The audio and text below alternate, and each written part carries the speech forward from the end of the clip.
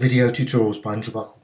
In this tutorial I'm just going to show you how you can distort a pattern in Illustrator. Now, first thing to do, just create the pattern. So I'm just going to quickly go to, I'm going to use type, so A, B, C, D, E, F, and I'm going to expand that because it doesn't actually particularly work well with the type itself, so it needs to be expanded. So I'm just going to expand that, and then object and pattern and make, and I'm going to say copy.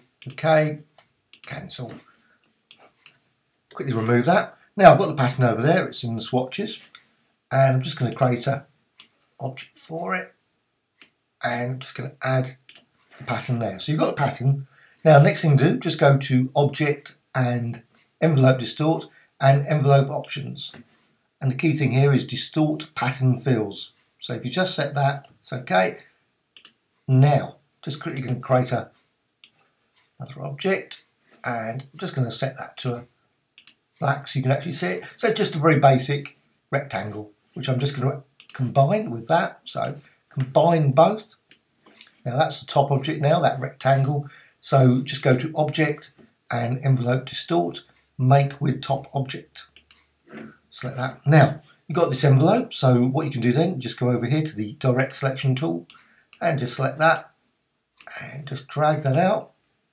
Drag that out, and you can distort the pattern in numerous ways.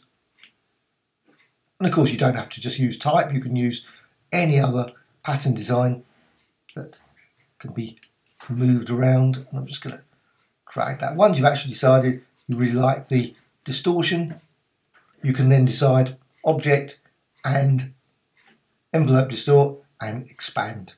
And there you have it. Just got an object that's dragged out and manipulated, passed over into, copied over into Photoshop and much more. Hope you found this of interest. Thank you much.